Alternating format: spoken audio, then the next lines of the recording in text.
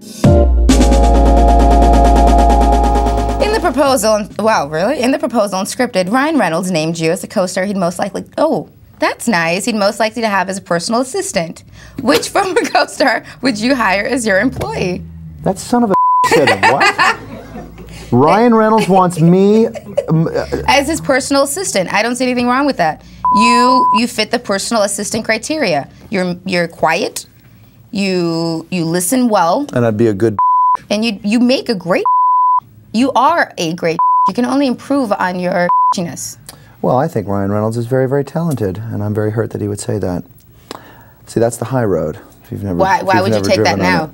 Why start? Somebody who's very efficient and good at what you need to give me names. What they do, efficient and good at what they do. That eliminates the entire membership of the Screen Actors Guild because we're not efficient people or bright. So it would have to be a crew member. I just did a film that Peter Billingsley directed, and he did a very, very good job. He was very efficient, and I was very impressed. Is this baby shot in Bora Bora? It was shot in Bora Bora. Oh, yeah. It was, yes. And that didn't distract him either. So, Peter Billingsley, please.